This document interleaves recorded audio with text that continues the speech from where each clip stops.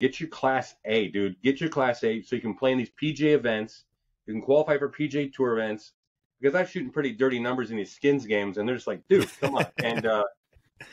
And I'm like, all right, let's do it. So I literally banged through all 3 levels of the PGA of America in 10 months, 3 times to Florida, all the work. I said, screw it.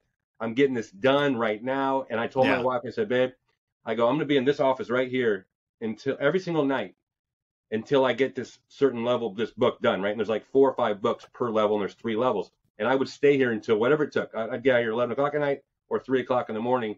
I wouldn't leave this office until I had one done. And I did that for basically a year and got my Class A. And then life's changed a lot. You know, I did that when I was 34.